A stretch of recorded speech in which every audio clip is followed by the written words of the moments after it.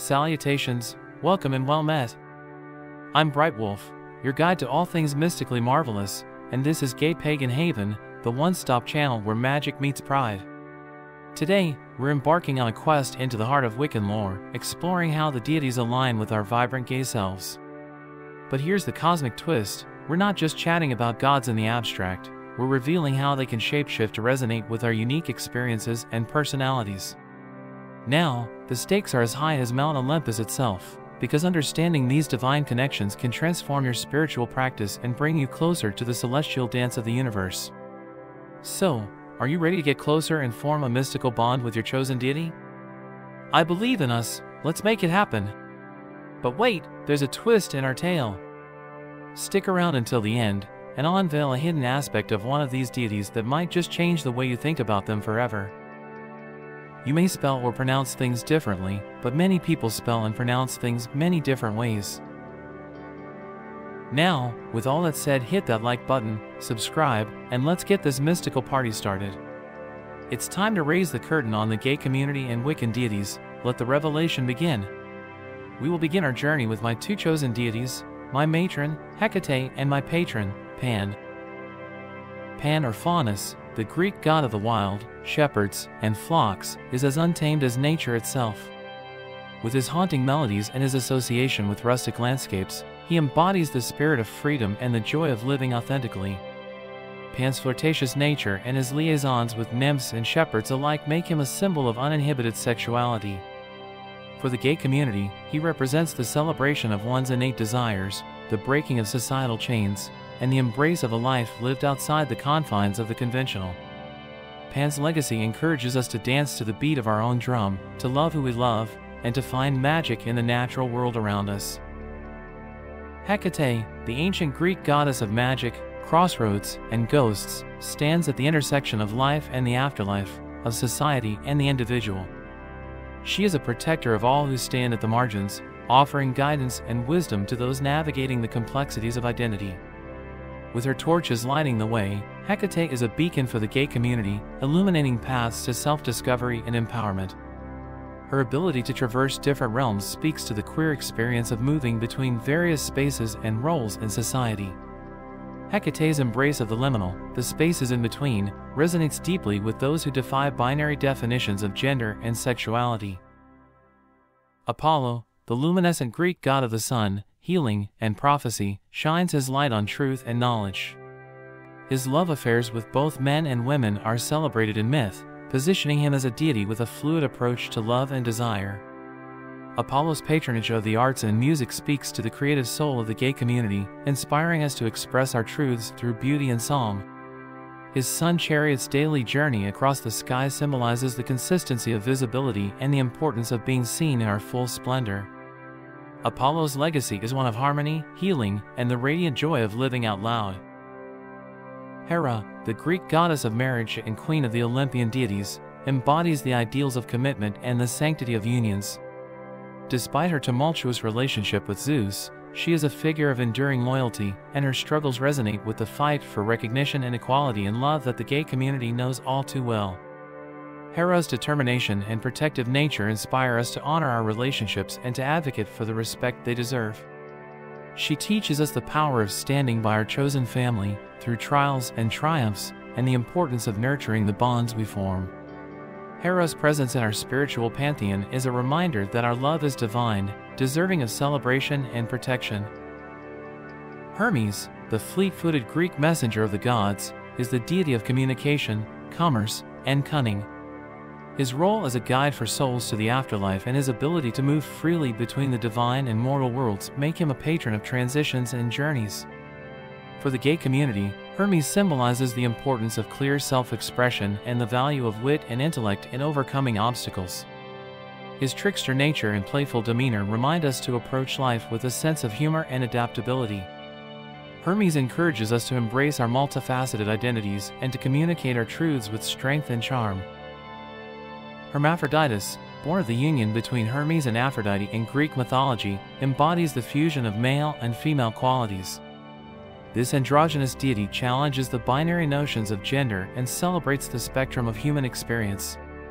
For the gay community, hermaphroditus is a symbol of the fluidity of love and identity, representing the freedom to define oneself on one's own terms. Their story encourages us to embrace our complexities and to honor the diversity within ourselves and others. Hermaphroditus' legacy is a testament to the beauty of blending, to the power of living authentically in a world that often demands conformity. Cernunnos, the horned god of Celtic folklore, is a deity of fertility, life, animals, wealth, and the underworld. His antlers symbolize a connection to nature and the cycles of life, death, and rebirth. Cernunnos' wild and untamed aspects celebrate the primal, instinctual parts of our being, inviting us to connect with our inner strength and vitality.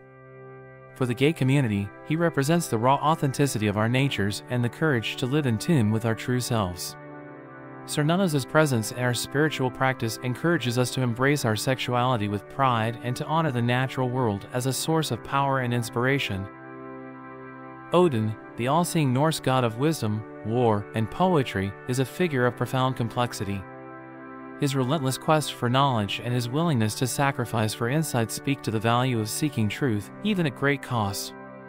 Odin's association with magic, particularly the traditionally female practice of seidr, shows his disregard for gender norms, resonating with the gay community's exploration of identity beyond traditional roles. His two ravens, Hugin and Munin, thought and memory, symbolize the importance of mindfulness and reflection, qualities that empower us to navigate the world with wisdom and foresight. Odin's legacy is one of courage, curiosity, and the transformative power of knowledge. Frey and Freya, the divine twins of Norse mythology, are deities of fertility, love, and prosperity. Freya, with her association with beauty and attraction, and Frey, linked to virility and prosperity, together embody the fullness of life's pleasures and the celebration of abundance. Their open and joyful embrace of love in all its forms is a powerful affirmation for the gay community's right to love and be loved without constraint. Freya's role as a practitioner of seidr, a form of Norse magic, aligns with the transformative and intuitive aspects of queer spirituality. Together, they remind us to find joy in our connections and to honor the sacredness of pleasure and affection. The Morrigan, the Phantom Queen of Irish mythology, is a goddess of magic, fate, and witches. Her ability to shapeshift and foretell doom positions her as a deity of transformation and the inevitability of change. The Morrigan's fierce protection of her land and people mirrors the gay community's fight for space and recognition in a world that often seeks to marginalize us. Her strength in the face of adversity inspires us to stand up for ourselves and our community with bravery and resilience. The Morrigan's presence in our spiritual lives encourages us to embrace our power and to act with sovereignty over our own destinies. Angus Og, the Irish god of love and youth, is known for his beauty and his poetic soul. His story of winning his love through cleverness and persistence is a tale that resonates with the gay community's own narratives of overcoming barriers to love. Angus's association with dreams and illusions speaks to the power of vision and hope, essential qualities for those who dream of a world where love is celebrated in all its forms. His youthful spirit reminds us to approach love with the freshness and wonder of youth, to stay open to the possibilities that each new connection brings. Angus Og's influence in our lives is a call to live with passion, to love deeply, and to cherish the magic of romance. Quetzalcoatl, the Mesoamerican deity known as the feathered serpent, bridges the earth and the sky, matter and spirit. His role as a creator god and a bringer of knowledge places him as a figure of enlightenment and cultural advancement. Quetzalcoatl's legacy of promoting arts and crafts resonates with the gay community's rich tradition of creativity and aesthetic expression. His story of self-sacrifice for the rebirth of humanity speaks to the transformative journey many in the gay community undertake in the pursuit of authenticity. Quetzalcoatl's presence in our spiritual pantheon encourages us to weave our stories with beauty and to aspire to a world enriched by diversity and wisdom. Bast, or Batet, the Egyptian goddess with the head of a lioness or a domestic cat, is the protector of the home, women, and secrets. Her dual nature as a fierce lioness and a nurturing domestic cat reflects the multifaceted identities within the gay community. Bast's celebrations were known for music, dance, and joy, elements that are deeply ingrained in gay culture and its celebratory nature. Her role as a guardian against evil spirits aligns with the protective instincts within the community, safeguarding our spaces and our right to thrive. Bast's influence in our lives is a reminder to embrace both our strength and our capacity for joy, to protect our chosen families, and to celebrate life with fervor. Ra, the Egyptian sun god, is the epitome of creation and rebirth.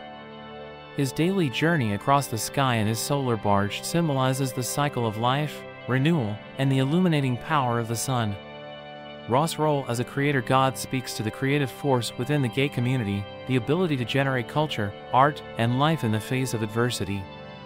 His unwavering path across the heavens, a metaphor for the gay community's journey towards visibility and acceptance. Ra's legacy is one of resilience, the power of light over darkness, and the daily renewal of hope and strength. Set, the Egyptian god of deserts, storms, and foreigners, is often seen as a figure of chaos and change. His complex nature as both a protector and a challenger of the status quo speaks to the gay community's experience with disruption and transformation. Set's association with the margins of society and his role as an outsider resonate with those in the gay community who have felt the sting of being different. His strength in adversity and his ability to adapt to change are qualities that inspire resilience and innovation. Set's presence in our spiritual landscape is a call to embrace our unique paths, to find strength in our differences, and to weather the storms of life with determination. Now, these next few may not be deities per se, but we can honor them and find connection with them just the same. Siddhartha Gautama, known as the Buddha, is not a god but a spiritual teacher whose insights into suffering and enlightenment have touched countless lives. His teachings on compassion, self-awareness, and the release from suffering are universal, offering solace and guidance to all, including the gay community. The Buddha's journey from prince to enlightened one is a powerful narrative of self-discovery and the quest for truth, themes that are deeply relevant to the gay experience. His emphasis on loving kindness and the interconnectedness of all beings is a call to embrace our shared humanity with empathy and grace. The Buddha's influence encourages us to seek inner peace and to extend that peace to others, fostering a world of understanding and acceptance. The wolf spirit, revered in various Native American traditions, is a powerful symbol of loyalty, family, and community. Its role as a teacher and pathfinder resonates with the gay community's values of chosen family and the search for belonging. The wolf's deep connection to the pack and its collaborative nature reflect the importance of solidarity and mutual support within the community. The spirit of the wolf teaches us to honor our relationships, to rely on each other's strengths, and to move through the world with confidence and purpose. The wolf's presence in our spiritual practice is a reminder of the power of unity and the warmth of community. The coyote spirit, a figure revered in various Native American mythologies, is the quintessential trickster, teaching us the wisdom of adaptability and the joy of life. Coyote doesn't just walk, he dances between worlds and stories, embodying the essence of transformation and reminding us that identities and roles are fluid, not fixed. For the gay community, Coyote represents the ability to thrive in a world that often tries to impose rigid norms, encouraging us to find clever ways to express our true selves. He is laughter in the face of adversity, the irreverent joke at the tense dinner table, and the smile we share with a stranger when we recognize a kindred spirit. Coyote tells us that change is not just inevitable but something to be embraced, to be celebrated with a wag of the tail and a knowing wink. Herne the Hunter is a spectral figure from English folklore, often associated with Windsor Forest and Great Park in the English county of Berkshire. He is said to have antlers growing from his head and is considered a ghostly leader of the wild hunt, an embodiment of the pagan spirit of the forest and wild animals. For the gay community, Herne represents the untamed aspects of nature and the human spirit, a powerful symbol of natural instincts and the freedom to roam the landscapes of the earth and heart. His antlers, like a crown, show strength and the regal beauty found in the natural world, reminding us to stand tall and proud. Herne's mysterious aura invites us to embrace the unknown parts of ourselves, to explore the depths of our psyche, and to find solace and strength in the solitude of nature. Cuchulainn, also known as the Hound of Ulster, is a legendary warrior from Irish mythology. His tales are of epic strength, heroic deeds, and a tragic destiny. He is celebrated for his beauty, his fierce loyalty, and his prowess in battle. In the gay community, Cuchulainn's story can be seen as a metaphor for the inner battles fought by individuals as they strive for acceptance and the right to love openly. His loyalty is akin to the bonds formed within the community, where members stand up for one another in the face of adversity. Moreover, Cuchulain's training under the warrior a woman on the Isle of Skye highlights the importance of mentorship and the passing down of knowledge within the community. His life, marked by both passion and sorrow, reminds us that our walk in life are often fraught with challenges, but also filled with moments of profound beauty and strength. The Fianna are legendary, semi-independent warrior bands in Irish mythology, most famously led by the heroic Finn MacCool. These bands of noble fighters were renowned for their bravery, skill in battle, and deep camaraderie. The Fianna, living on the fringes of society, bound by loyalty to each other rather than to any king, symbolize the importance of chosen family and community within the gay experience. Their tales often speak of deep bonds that could be interpreted as transcending friendship, resonating with the gay community's understanding of love and loyalty. The Fianna's rigorous admission tests, which included not just physical prowess but also requirements of poetry and wisdom, reflect the gay community's celebration of multifaceted identity, strength and sensitivity, courage and creativity. Their existence outside the normal societal structures mirrors the queer community's often alternative family structures and social circles, where acceptance is based on mutual respect and shared values rather than bloodlines or conventional norms. In the context of gay aesthetics, the Fianna's tales can be woven into narratives of resistance, resilience, and the celebration of unity in diversity. Their stories inspire us to form our own bands of brothers, sisters, and non-binary allies, creating spaces where we can be our most authentic selves, fight for our collective rights, and support each other through the trials of life. The Fianna's legacy teaches us that our strength is multiplied when we stand together, and that every member of our community has a unique contribution to the rich tapestry of our shared history. While we've been journeying through the pantheon, embracing the gods and goddesses in all their glory, there's one deity whose story can really speak to the gay man. Dionysus, often wreathed in ivy and bearing a cup of wine, is not just a deity of merriment, but a symbol of life's dualities. Born from Zeus and the mortal Semele, he straddles the realms of the divine and the earthly, much like the gay community bridges different worlds with vibrant resilience. His followers, the Maenads and Satyrs, found freedom and ecstasy in his rites, celebrating the fluidity of identity and the breaking of conventional boundaries. Dionysus himself is a figure of liberation, his myths often featuring themes of transformation and the shattering of the status quo. In the gay community, Dionysus would be the patron of pride parades, where the streets become stages for the theater of the self, and every individual is both audience and performer. He invites us to embrace our innermost desires and to express them with joyous abandon. His cult was a refuge for those on the fringes, offering a space where the marginalized could wield power and command respect. In the modern context, he champions the cause of acceptance and the celebration of one's truest identity. Dionysus's twist in our narrative is a toast to the unexpected, a reminder that within the gay community, there is a place for every story, every identity, and every form of love. His presence in our pantheon is a call to live authentically and to find the sacred in the profane, the spiritual in the sensual, and the community in the individual.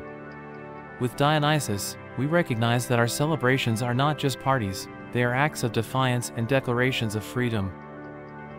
So, there you have it, my enchanting friends, a twist that shines a light on the past and illuminates our present, reminding us that in the world of gods and men, love has always been the most powerful magic of all. And just like the phases of the moon, our mystical journey must come to a close. We've danced with Pan in the wild forests, basked in Apollo's radiant acceptance, and walked the crossroads with Hecate, embracing our truest selves. From the flirtatious faun to the all-seeing Odin, we've seen how the divine reflects our own nature, in all its gay glory.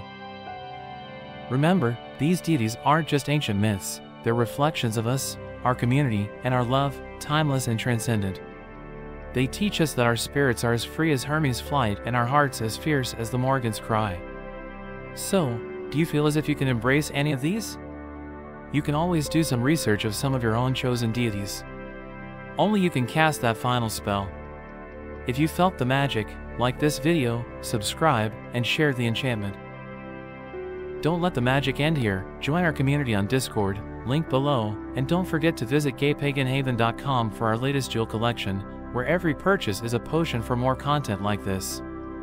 I'm Brightwolf, your mystical misfit, hoping that this assisted you with creating a deeper bond, or forming a new connection with the deities of your choice, and encouraging you to research those that I haven't covered, until our paths cross again under the moonlit sky. As always, live in love and light, and blessed be.